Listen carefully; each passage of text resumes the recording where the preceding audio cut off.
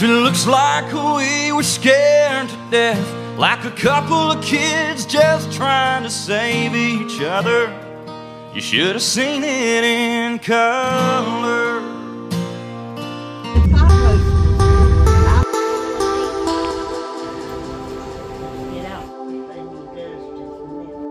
Yes, every night. We just left a pulmonologist. They just put a note in the chart. I'm taking my daughter now to catch a ride so I can take her back to the hospital.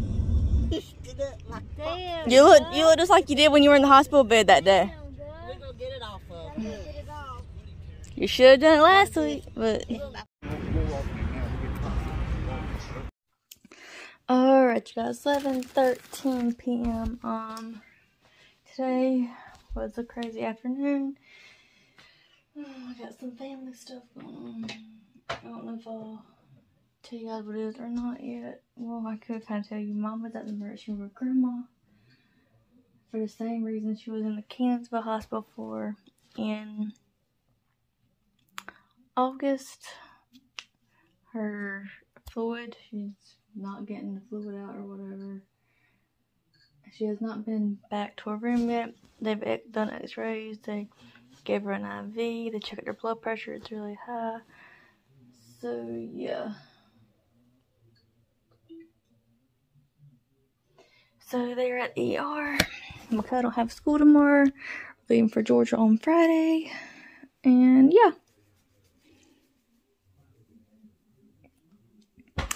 So, we got a lot going on. We went to Mrs. Barbecue for dinner, me, Mechan, and Charlie.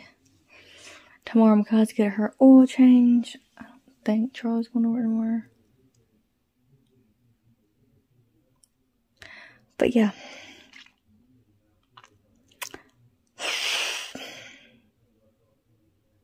Guess I'll talk to you guys later when I get ready to go to bed.